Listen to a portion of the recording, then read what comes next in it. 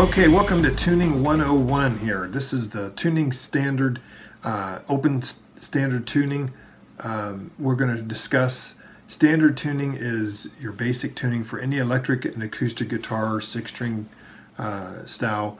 There are many other tunings like drop D, open G, drop C, and all that fun stuff. We're going to discuss your most basic standard six-string tuning, okay? A couple things we also need to discuss is a floating bridge type like this picture here. If you have a floating bridge, drop back 10 and punt, this is not the video for you. It's not the type of guitar you should have to start with as well. A couple other things I want to discuss with you. Which string is the first string and which string is the sixth string? On your standard guitars played right-handed, the first string is down here at the bottom. That's the skinny string, okay? And the sixth string is at the top. That's the thick string. Many guitars are just like this guitar that you see I have in my hands here. 3 and 3. 3 strings on one side, 3 tuning keys, and 3 tuning keys on the other side. Many acoustics are the same way. But some guitars like a Fender Stratocaster, Fender Telecaster, and many other guitars have all 6 in one line. They call that all 6 in a line. In that case, they would all be generally on the top. Some guitars, they'll call it a reverse, like Ibanez did some of those reverse headstocks. But your sixth string is still down here tuned, and then your fifth, fourth, third, second, first, it would be all the way up here at the top if you have that type of guitar. All 6 keys are on one side instead of 3 and 3, for instance. So it's important to know which string is the first string again. This is your skinny string, the first string. Sixth string is your thick string. So keeping that in mind, it's also, I think, important for you to know what the notes of the strings are. At the very top, your sixth string is an E. If you don't know what note that is, it's going to be a little tough to understand that it's in tune or not from your tuner, because it's going to be giving you a letter and you need to know what letter is which. The fifth string is your A, the fourth string is your D, the third string is a G, the second string is a B, and what do you know, the first string is another E. It's actually 2 octaves higher than this E. There's 1 octave higher, and there's your second octave higher. That's a different video, but we're just going to discuss why you have 2 E's on your guitar, but they don't sound exactly the same. There's some different cute little phrases that people have come up with to help you remember that. One of them is Ed 8 Dynamite, Goodbye Ed. So Ed, E, 8 is A, and so forth. Ed 8 Dynamite, Goodbye Ed. Okay? So the next step would be to make sure that you can follow your sixth string, follow the string all the way to the tuner, because if you're not tuning the correct tuning key, you're going to have problems as well. That's an issue that many beginning guitar players have. You need to make sure that the string that you're trying to tune, you follow that to the tuning key, and you know which one to change, be it sharp or flat. Sharp, it's going up higher, and flat is going down lower. Okay, so you want to picture that. Speaking of that, let's imagine that as a ladder, and the note you want is right here, and there's ladder steps below it, and there's ladder steps above your note. Generally, when you're tuning something, generally the note is too low, because notes, the tuning will slip. It's rare that it goes sharp higher, but it does happen depending on the humidity in the room, or if you have any children around, the first thing that they start messing with on a guitar is the tuning keys. It's the first thing that they start messing with, and it's the most dangerous thing. If you have some children come over to the house, they pick up your guitar, trust me, it will not be long whatsoever till they start twisting these guys. And they're not screws. The tighter they get, then they're good. The tighter they get, then the strings start breaking. So anyhow, let's move on. I've got a clip-on tuner here. There's many different types of tuners. There's apps. There's the old standard where you put it on a desk and it has a microphone or you can plug into it. I favor these clip-on tuners. Why do I favor them?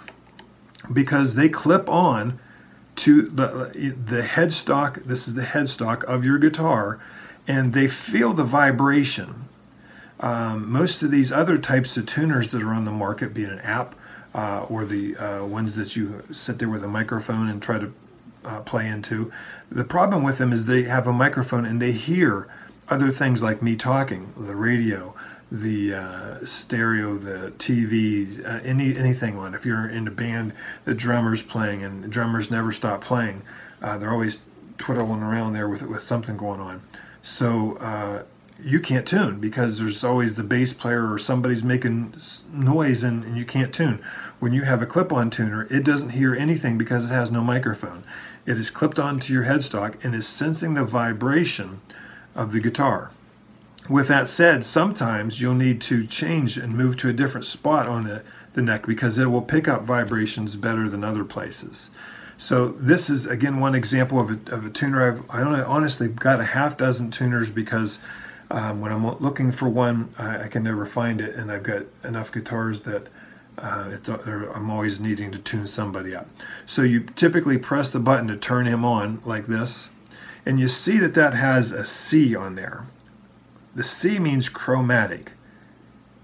There's also a G, there's a B, there's a U, a V on most tuners.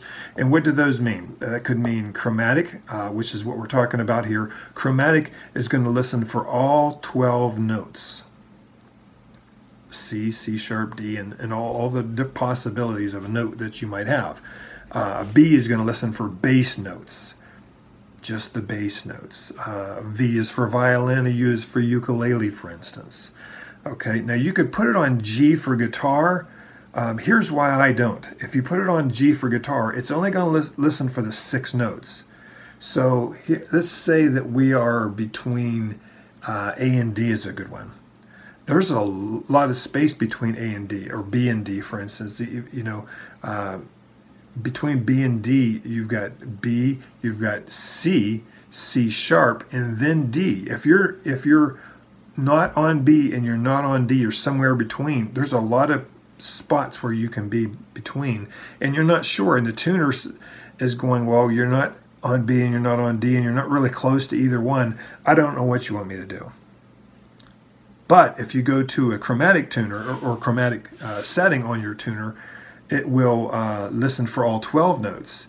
And if you're on, for instance, let's say G, and you can be on G sharp, or you can be on A sharp, and whatnot, it's going to tell you exactly where you're at.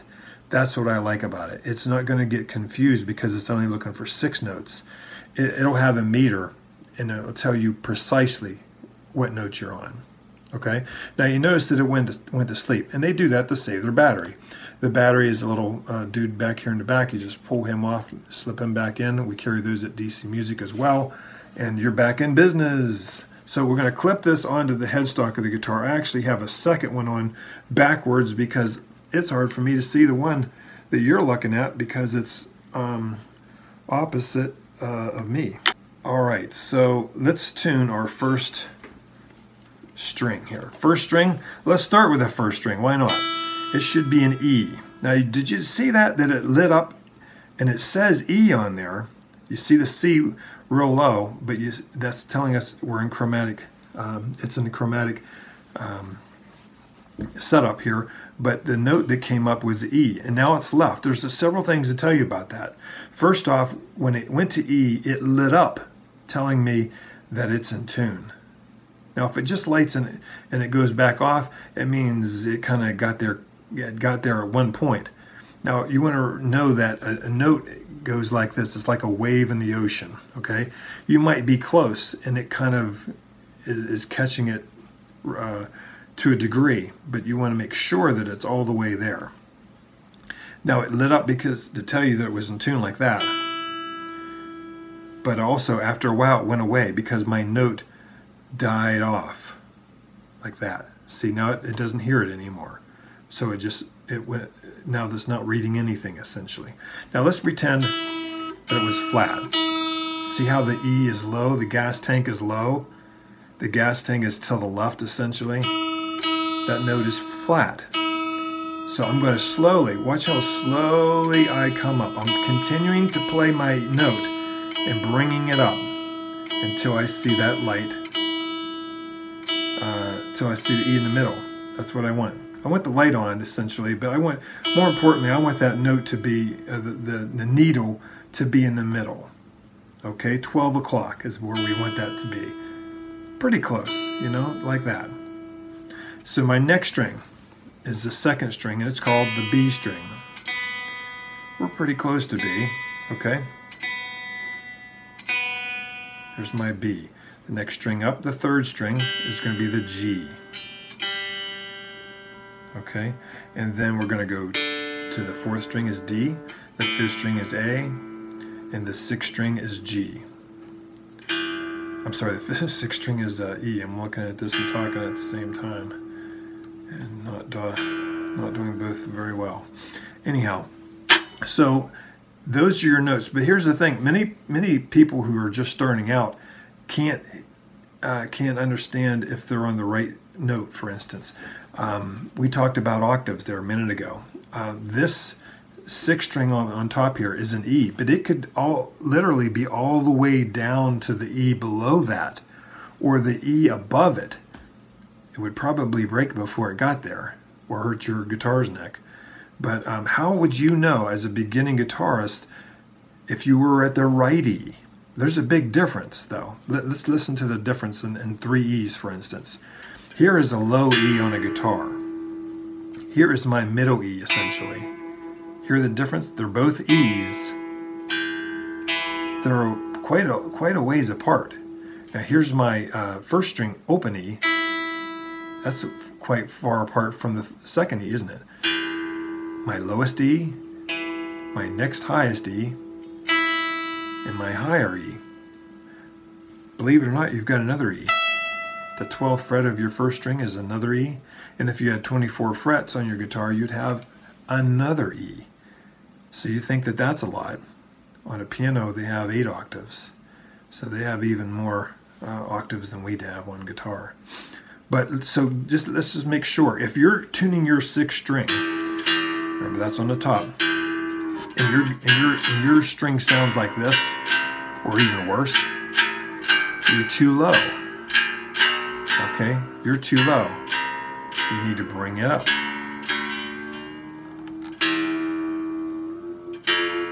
See, now here's an example. Look at this. I brought it too far. I'm too far sharp. I'm on F. I want it to be on E. And musical alphabet is just like the regular alphabet. It goes from A to G, but it starts over again. There's no H, I, J, K, for instance. You go from A to G, and then you go again, A to G, A to G, A to G, and so forth. So if I'm on F and I keep going forward, what's going to happen here? Here's something we didn't even talk about. Let me show you this. Do you see that little tic-tac-toe looking thing right beside the F? That's the sharp sign. Okay, so if you're on a G, for instance, or a D, you don't want that tic-tac-toe on there because that's a D sharp or F sharp. Okay, you want just a regular A or regular D, regular G, for instance.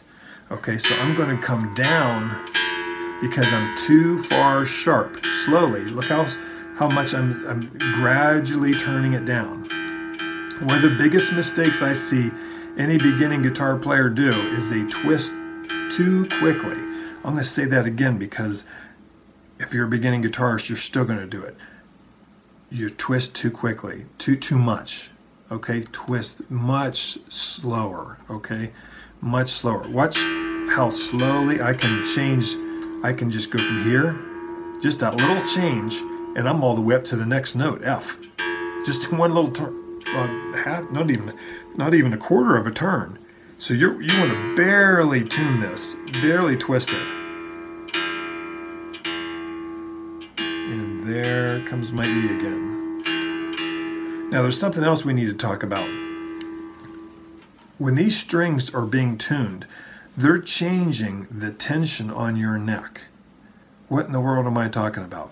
These strings are pulling down on your neck as you tighten them. You've got 6 strings pulling down on your neck. Thankfully, we have a truss rod, which is about the shape of a pencil, but it's all the way down your neck.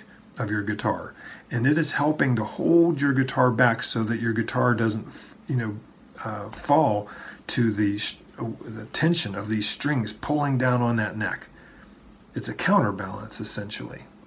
Okay, so as you tune this guitar, if your guitar was well out of tune, you might want to go through this tuning 3 times or so until you notice it stopped changing. So what I'm getting at is you can tune this guitar perfectly in tune and go back to the first string and check it again, and it might be off. And you might wonder, why would that string be off when I just got done tuning it? Well, the tension of your neck changed, and when that tension, because you changed the other strings, the tension of the neck changed and it bowed just a little bit. When it bowed just a little bit, it changed all the other strings tunings. So what I'm getting at is, once you've checked it once, go back and check it again. If you notice much change, go back and recheck it a 3rd time, for instance. If your guitar especially was out of tune quite a bit. If it's out of tune barely, which is what it's generally going to be, once you get your guitar in tune and it's in that same room for a while, it's not going to adjust that much. It'll usually be just a little bit flat. But then it's not going to be a big deal. You won't have to worry about going through it 3 or 4 times. Once or twice generally is fine. That's the basics on tuning. I hope this video was helpful. If it is, drop me some hints or drop me some comments. And if it wasn't, if you have any more questions, throw them in the comments as well. Take care. This is Dave Byers saying, keep on picking and grinning. See you next time.